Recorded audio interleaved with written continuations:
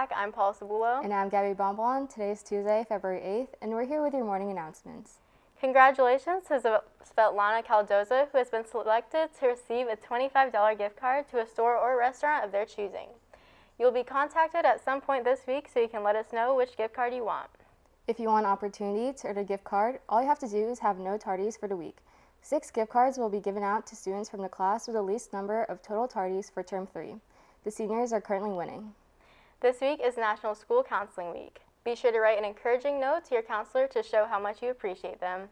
Now let's pass on over to Dylan and Josiah for your sports update.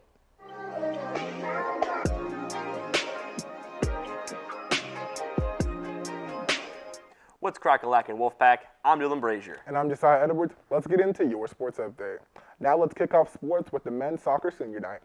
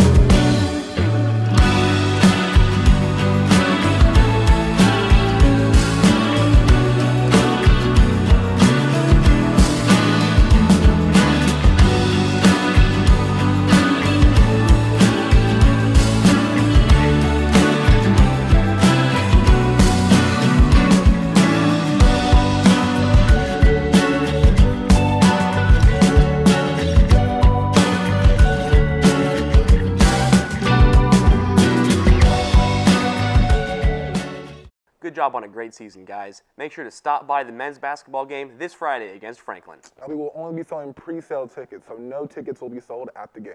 Tickets will go on sale Wednesday, February 9th through Friday, February 11th. They'll be sold in HD5 during both lunches and after school. Adult tickets are $7, and for seniors and students, the tickets are $5.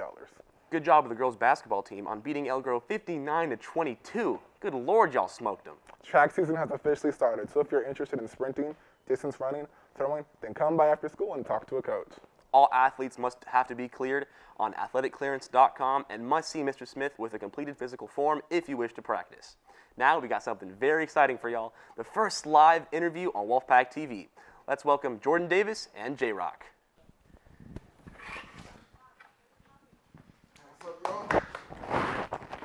Okay, so how do y'all feel that the season is going so far? The season's been pretty good. You know, there's been a lot of ups and downs, a lot of challenges, but we're coming together and making a late playoff push. Gotcha. You're the next one. Go ahead. Well then, how do you feel that you guys can improve on the season? We can improve on the season more by probably bonding more as a team outside of school and probably talking more on the court. I gotcha. What is your favorite moment of the entire season, both of y'all? I have two. One of my favorite moments what happened in the same game was where I threw an alley-oop to Elias Weathers, and he dunked on another player. And then after that, I hit a game-winning shot to beat Jesuit. So that was a great 2 moments. My favorite moment is probably when me and Henry Hill held the big man on Jesuit to 6 points, I think it was, and we also won the game. So that's pretty nice. That's pretty good. That's pretty cool. All right, do y'all have any plans to play ball after high school? After high school, probably gonna attend CRC for 2 years, probably play some basketball, and then go to Sac State or SF State. I plan to keep on working hard and chase my dreams to get a Division I scholarship, play basketball, Division I. I got you. Y'all got any shout-outs to your friends, teammates, and nothing like shout out Deontay Carter, Roy Castillo, the whole team, and Creek Mob. Nice. You got it. All right, cool. Perfect. Well, thank you guys very much for coming on the show, and good luck to the rest of the year. Emily Coe had a stellar performance last week and needs your vote on SACB's website. Vote for her as SACB's Player of the Week. And next week, we're going to interview her live on the show. Now, thanks for tuning in to your sports update. Back to the anchors.